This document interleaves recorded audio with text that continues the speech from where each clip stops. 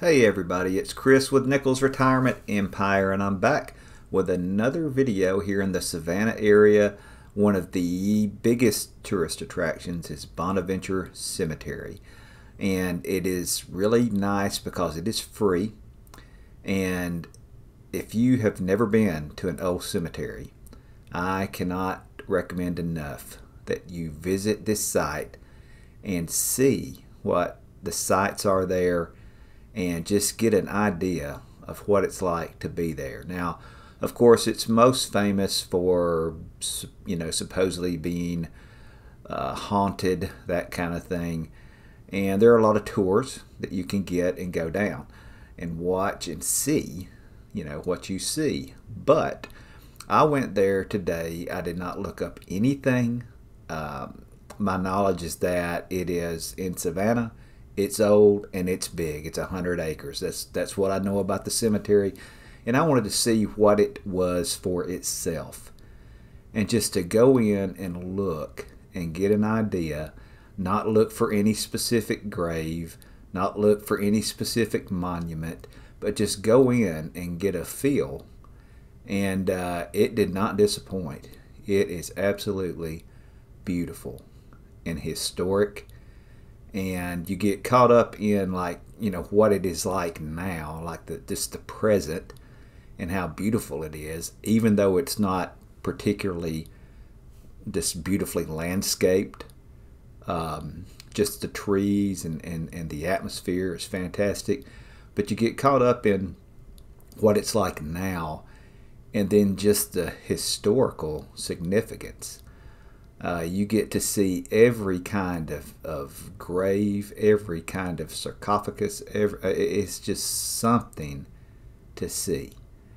And there are, it goes back to the 1700s.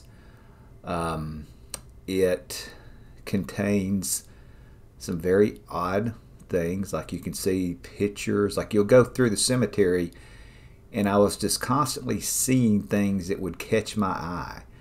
Like I said, it's 100 acres, and I walked for well over 2 hours, just seeing one thing after another. The number of children's graves there, that's a child's grave, is just remarkable.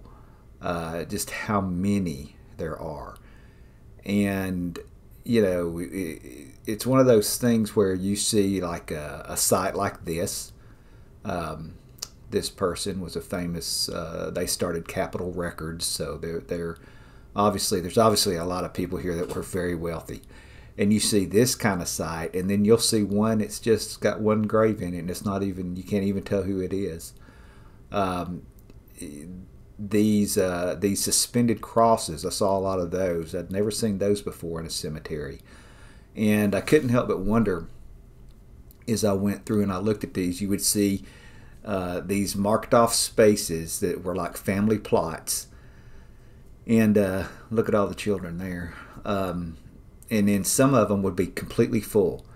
And some of them would have where people had been buried up until recently, And some of them would be very, very old. And you'd have this big plot, and there'd be like one grave. And it would make you wonder what happened to this family. Were they just gone? Did the family line end? Did people just not want to be buried there?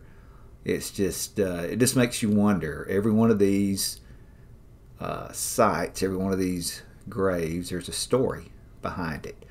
And you have famous people. You have people that no one ever heard of. And you probably couldn't even figure out who they are now. But there's a story behind every one of them. Every one of those children's graves, that was a child that somebody wanted, or that was a child that somebody didn't want.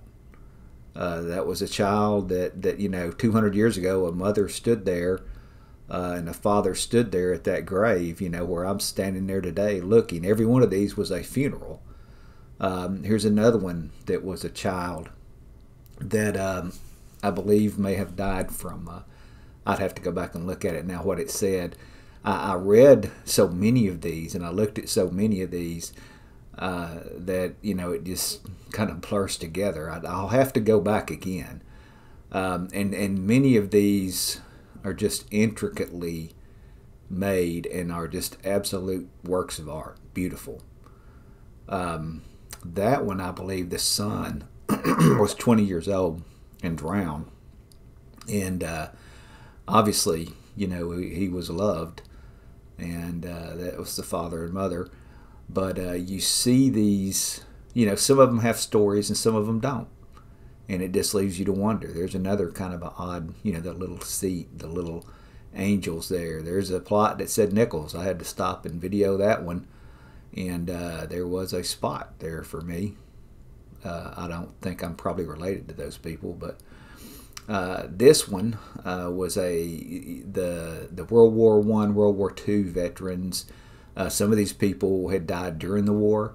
There's an unknown one there where they just buried the casket, and that talks about how it's dedicated to the memory of the men of the wars, and you can see all of where people have laid stones and objects in memory of their lost loved ones, or just people they wanted to recognize. Some of these, of course, were extravagant. The door, I didn't get a good video of it here, but it's just awesome. The handiwork there. There's one of the tourist vans, and if you wanted to just drive through here, if you went during the week, you could just drive around in your car and look and not even get out of your car. It's got roads and trails all through it. You won't be able to see everything, but it's hard just to take it all in anyway. Like I said, I walked around for well over 2 hours, and I could have just kept walking around looking at things. And it was just one thing after another that took my attention or made my mind wander, you know, a certain direction. Some of these plots, like I said, were very well taken care of.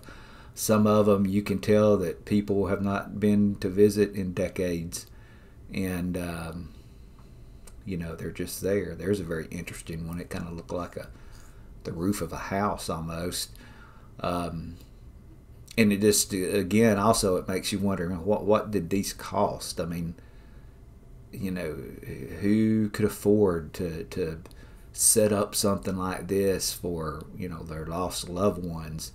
And the people that could, you know, obviously they want that memory, you know, to be out there. They want people to see, this is somebody that I loved. But again, you know, you have these other very simple graves, very simple stones of people that were no less loved and no less cared for. You know, it's just kind of one of those things when you think about the way society is. There's a lot of just a lot of things here that you end up thinking about as you look at all this, or I do. And the plots, you know, where they were set apart for particular families. Obviously, modern graveyards, we don't really do that, but these, you know, back then they did.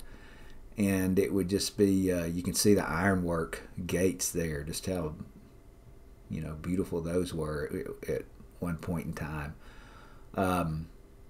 You know, that's just something that's foreign to us now. And you go to a cemetery like this, and it just is completely, you know, in your face, you know. And then, you know, you see things like this. You know, some of them were just very mysterious. They didn't tell you anything. It was just a name on a block, you know, or something. It's just strange. And then this is beautiful. As you looked around, you just saw one thing right after another to look at. This one was very really got my attention. This was a General Robert Anderson. There were lots and lots of Confederate people that had served in the Confederate Army. Obviously, you know, since this is Savannah, and this cemetery is so old, there were just tons and tons. Everywhere you turned, you saw graves of people that had been in the Confederate Army. Now, there was only one thing that I saw there that really did disturb me. I know, I said a lot of people go there because they say it's haunted and things like that. But this was the only thing that really kind of took me back, and I'm going to show you, and you guys can see what you think about it. Right there, if you look very closely, there is a Florida Gator flag. What is that doing in Savannah, Georgia? Here's another kind of a thing here. I looked at that and I noticed there's a lock. That means there's a key to that somewhere. Who has the key? You look at these things and you're like, where? That's just where my mind goes. It's like, who would have the key to this? It may have been gone forever. That was one of those suspended crosses that I thought was so interesting that I hadn't seen in other cemeteries. The trees and the plants and everything in some of these graves were just completely overgrown. This was a very interesting, that's a colonial flag, and this monument showed all the colonials that were buried in Bonaventure. Noble Jones, of course, is the Wormslow founder. The Houston, Butler, Williams, Telfair, Tatnall. If you live in Georgia, you're going to recognize a lot of those names. Those are people that signed the Declaration of Independence. George Jones of Wormslow. When you come from a place like Wormslow, you're going to be a U.S. Senator. You are going to be, back then, that was the way it worked. There's Noble Jones. There's his gravestone. He was the founder of Wormslow. The azaleas. As you look down through here, there were just tons and tons of azaleas. And I want to go back in the spring when these azaleas are blooming. I'm going to go back and do another video so you guys can see just the beauty of that. A white chair just sitting in the middle. I didn't understand why that was there. I didn't see a chair anywhere else. I don't know if a person put it there and they visit regularly. I don't know. A lot of things just catch your attention there. Now, there was a plantation house here at one point. This was a plantation, and it's on the Wilmington River and overlooking the river. So, of course, the plantation house is no longer there. As you go through the cemetery, you see American flags everywhere. People, of course, being honored for their service to their country, that kind of thing. I'll tell you about a particular grave for that here in a few minutes, a couple minutes. Eventually, I just started taking pictures. There was so much to see, and there were such beautiful scenes that I felt like it would be best served taking pictures. All right, speaking of that family that I mentioned earlier, I'm going to show you a set of graves where there are family members that served from the Civil War all the way to Vietnam, and I would say probably beyond. That family had tombstone after tombstone of people that had served their country. And it was an emotional thing to see. And I don't know that family. I don't know who they are. But that's the kind of thing that I saw here over and over. So far, this is the most enjoyable tourist attraction that I have visited in Savannah, personally. And if you get the chance to go to Bonaventure Cemetery, I highly recommend you do it. And just thank you guys for watching Nichols Retirement Empire. And have a great day.